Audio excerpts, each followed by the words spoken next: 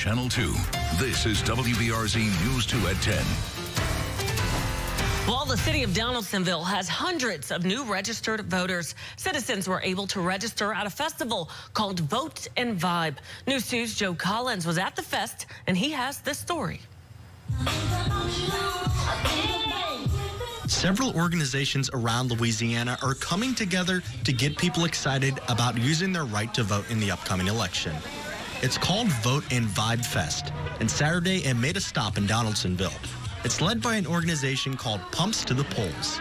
We started with a group of ladies that wanted to put on their heels, get dressed up, and go and vote and encourage others to go with us. It started as a movement. We are now an organization, and we are nationwide. Their goal is simple, to get as many registered and eager to vote, with a priority on young people. Each new voter, for me, it just symbolizes that we are making an impact around the state of Louisiana and that we're getting more people not just registered to vote, but also taking the pledge to vote and making a promise to vote in every election. They lead the fest with two other organizations, Rural Roots Louisiana and Power Coalition.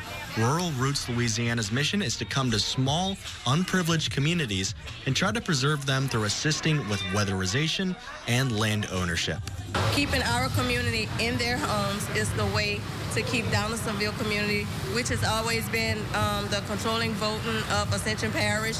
We are also pushing an event to get people back into voting.